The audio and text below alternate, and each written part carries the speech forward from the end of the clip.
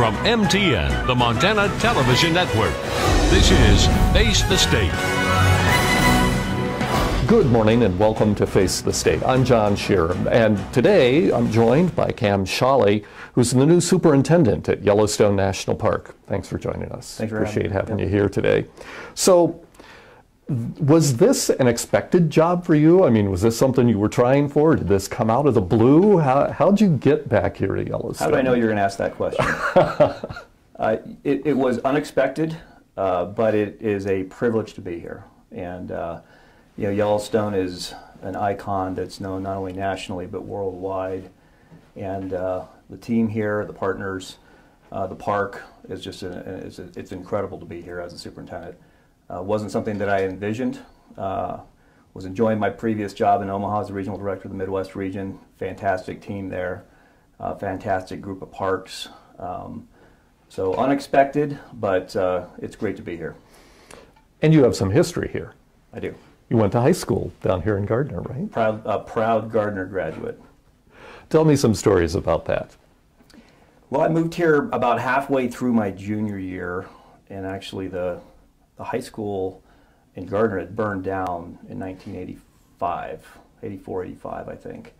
And so our high school, during the rebuild, was moved up to the YCC camp up here above Mammoth. Oh. And so for my high school, the Gardner High School was actually in the park for the better part, for all of 1986 and most of 87. So you literally went to high school in the park? In Mammoth, right. In fact, in our rec hall over here was our gym. And so it's been interesting being back, and you know, some great folks, many of whom are on the team here in Yellowstone that went to Gardner High School that I know from the 80s. It's been great to reconnect with them, and the community's changed some, but it's still an incredible place and with incredible people, and it's good to be back. Let's come back and talk a little bit more about that a little later, but I guess there's some business that we want to get to first. Sure. Let's start with the shutdown, because that had a big impact on the park. It came early in the season when you're normally doing hiring, you know, for those seasonal jobs. How are you doing it? Have you been able to catch up on that? So we have a great HR team. We have, you know, the shutdown's unfortunate, but I was really impressed with not only the Park Service team who ran the park during the shutdown, but our partners who helped us do that, like Xanterra, our concessioners.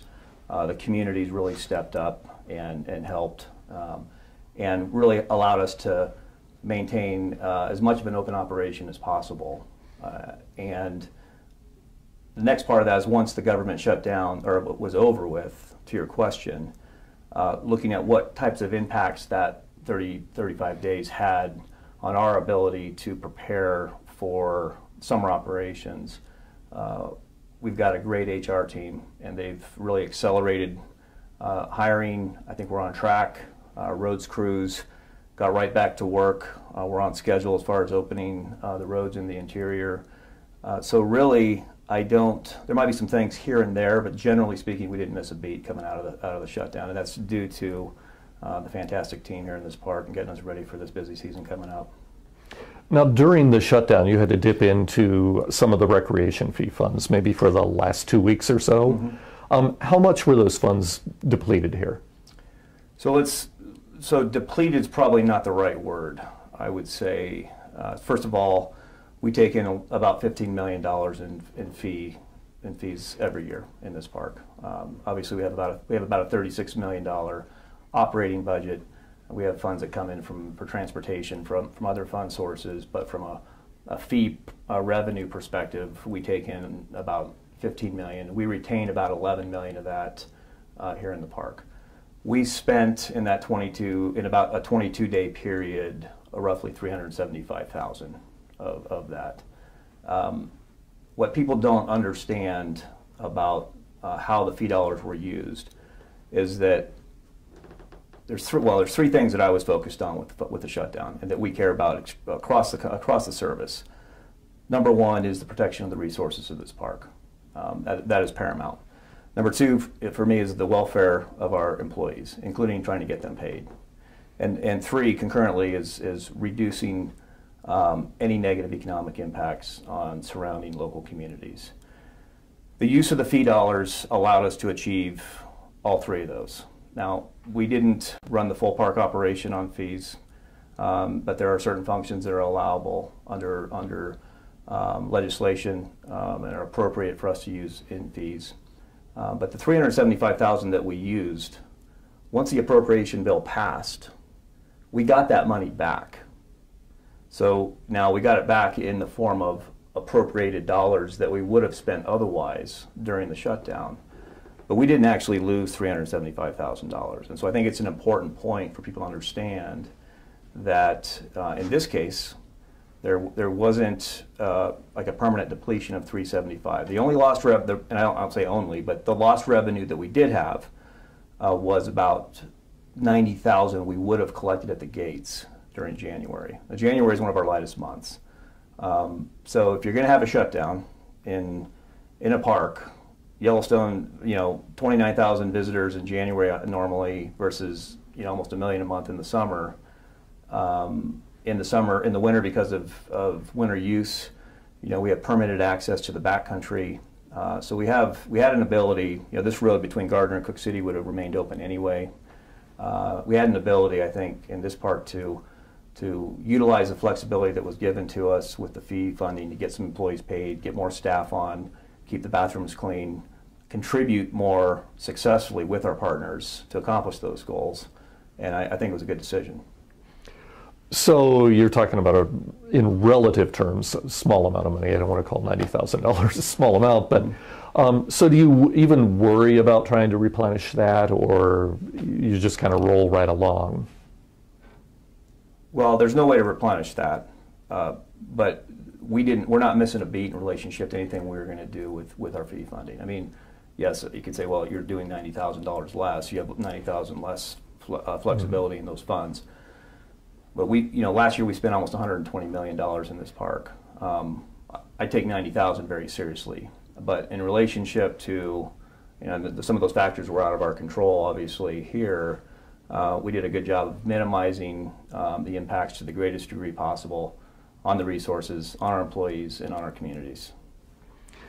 I guess the next place to go to from there is infrastructure needs, because those fees are used in part toward infrastructure in the park. Mm-hmm. And I know all parks around the country are fighting an infrastructure battle, and Yellowstone's one of them. What do you see as your top priorities for infrastructure here? So our number right now in deferred maintenance is about $580 million in deferred maintenance in this park. I believe that number is higher than $580 million for a variety of different reasons. How much higher?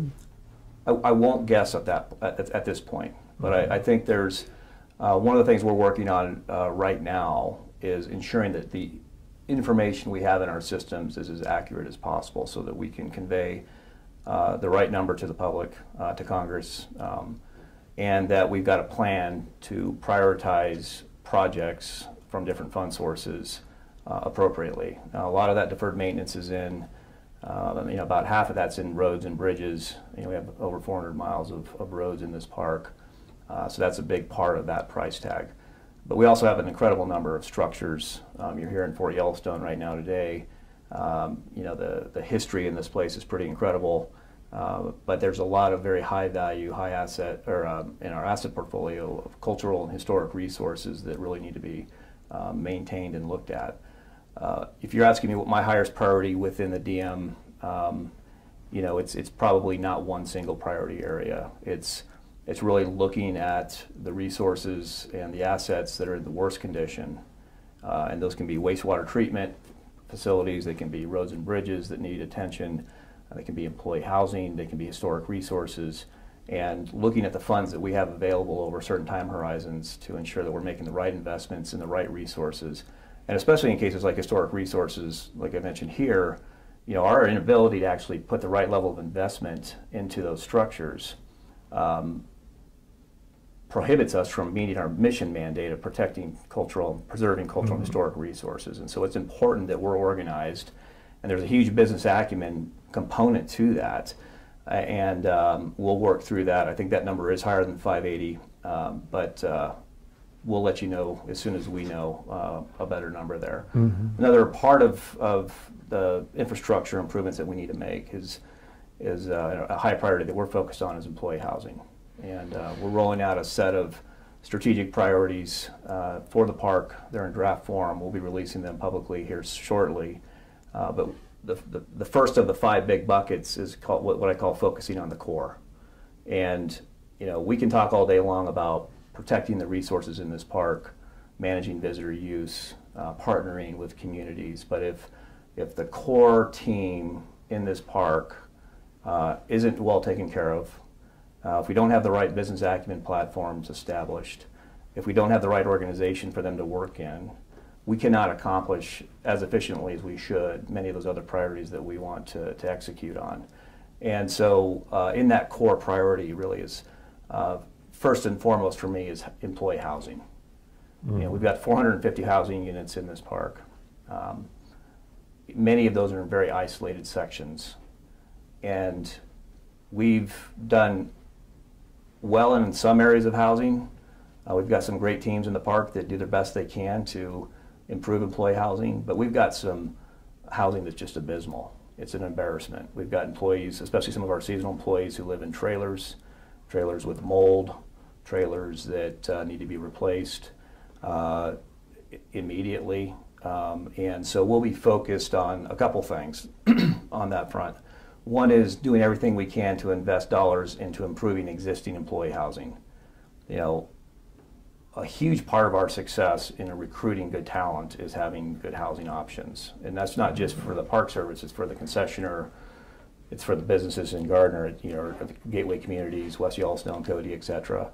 And so it's a common problem, and it's getting more complex as time goes on for a variety of different reasons. But we'll be focused internally on putting investments into improving employee housing. Second to that is, where do we have gaps and where we need new housing based on staffing configurations in parts of the park. So we might want to, take out trailers and replace them.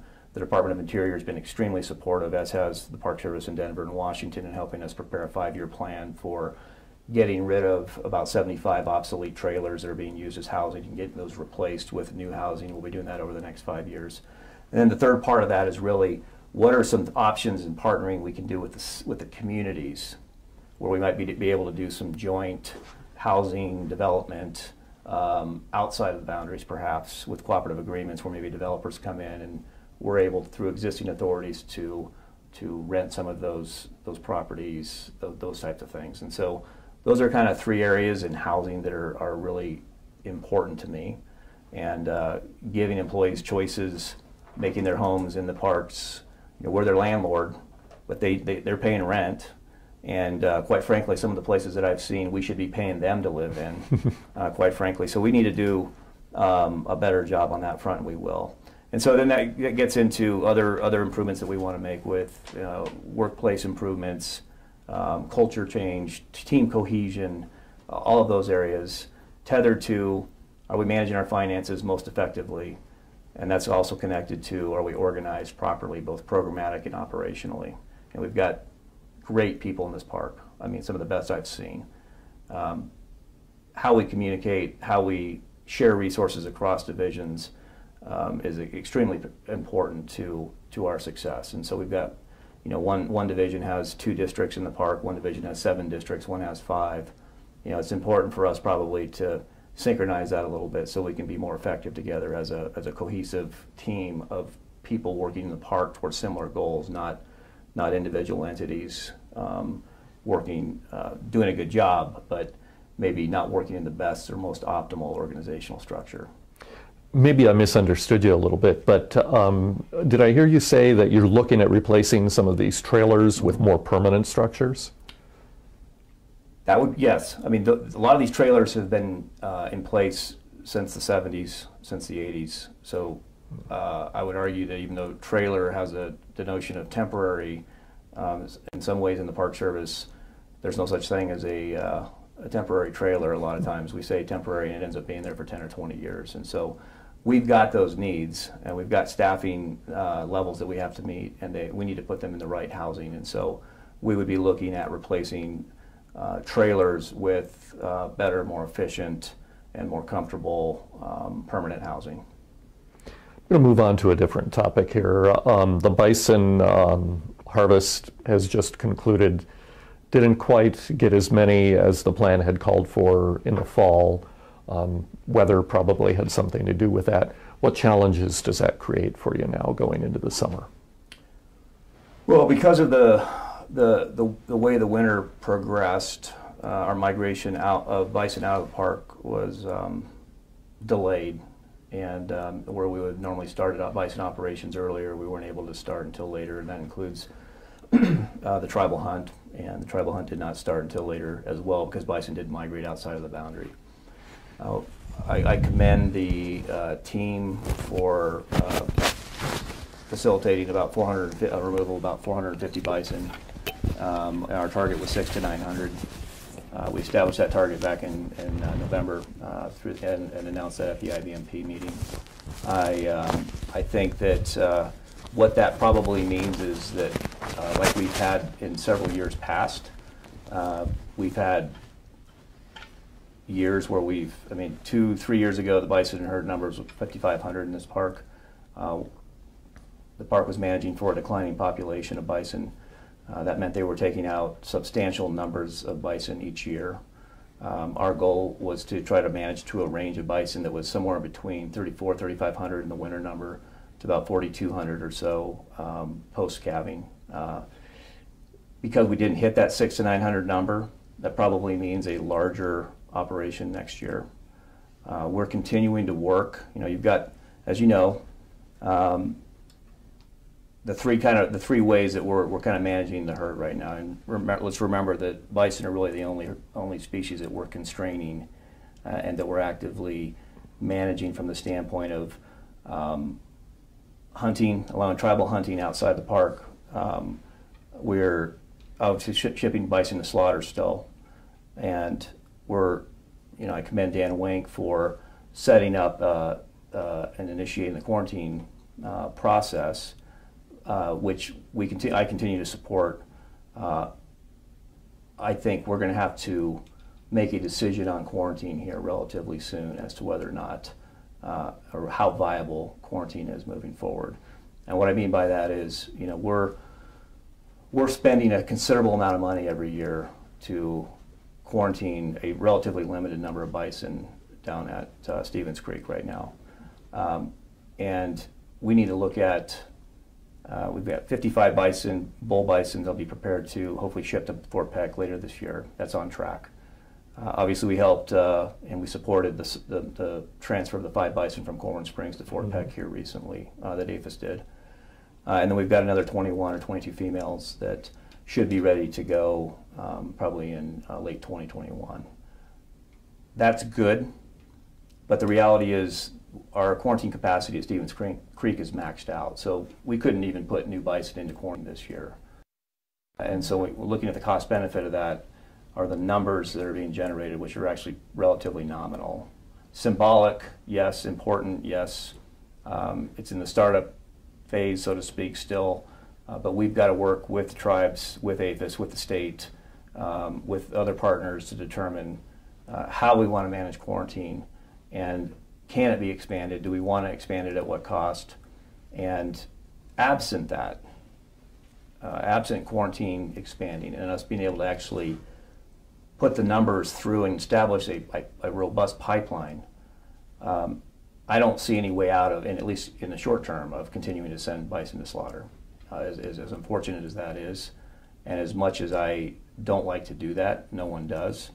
And so what I am pleased about is the amount of conversations and the types of conversations that we've had with the state, with the tribes. I was at Fort Peck in December about how we can facilitate that pipeline, what that looks like. And there's a lot of people really interested in that, but that's complicated. It takes land, it takes money, it takes a lot of people participating. That can't be just a sole Park Service venture. And so we'll continue to push very hard on quarantine and looking at viable options moving forward. But a little bit of a unique year, back to your question, because of the lateness of the migration And what that translates to probably next year is a higher number, both from the harvest standpoint and the shipment to slaughter. And then we'll see what we can do between now and then as far as expanding quarantine. And does that create some PR problems for you then come next year? Sure. I'm sure it does. And how would you address that? How do you go about trying to deal, because that's another community and it's primarily driven by maybe a different kind of community than you have among other park users? I think people need to put in perspective, we would love to not ship bison to slaughter tomorrow. I mean, if we can manage to the number that we need to support a viable and genetically pure bison population in this park, and like we do with other species, ultimately allow bison to migrate back and forth like elk do, like wolves do, like other species do that we don't constrain. I think that would be ideal. I think there's been good progress, even though it's microscopic progress, perhaps.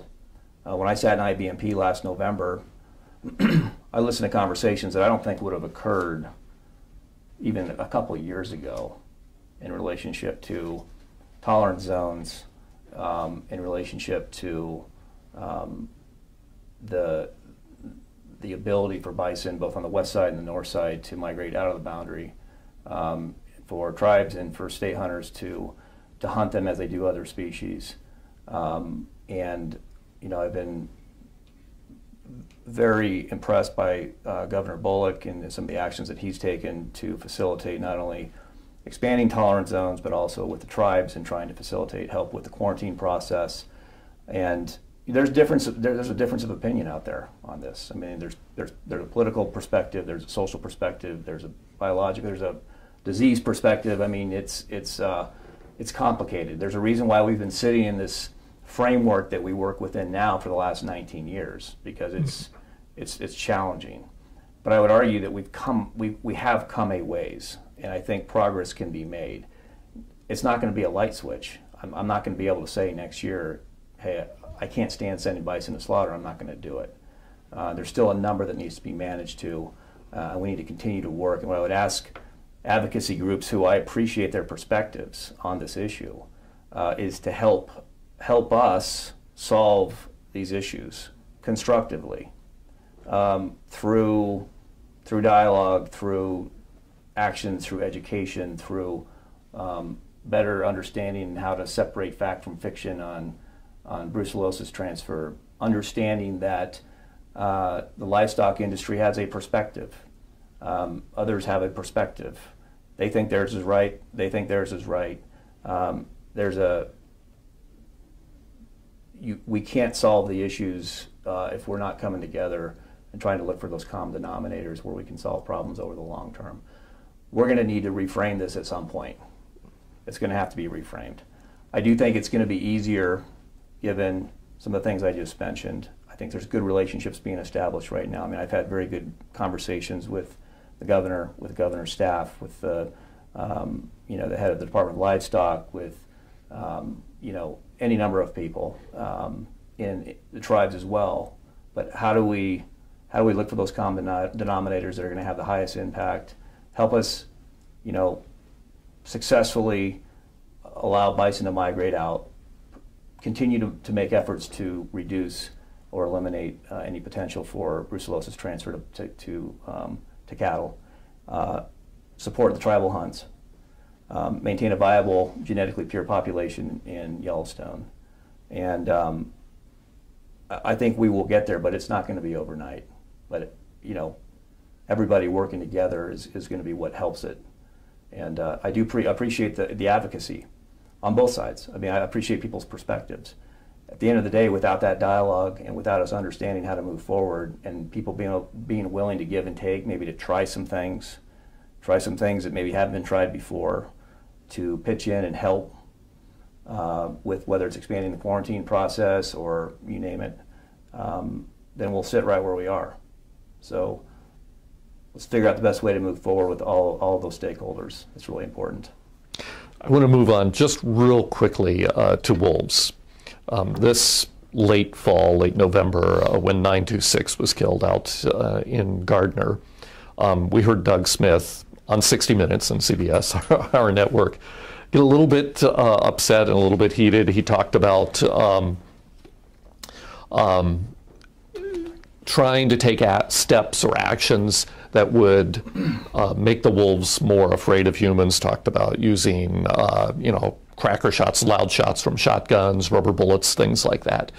How do you feel about taking that sort of action?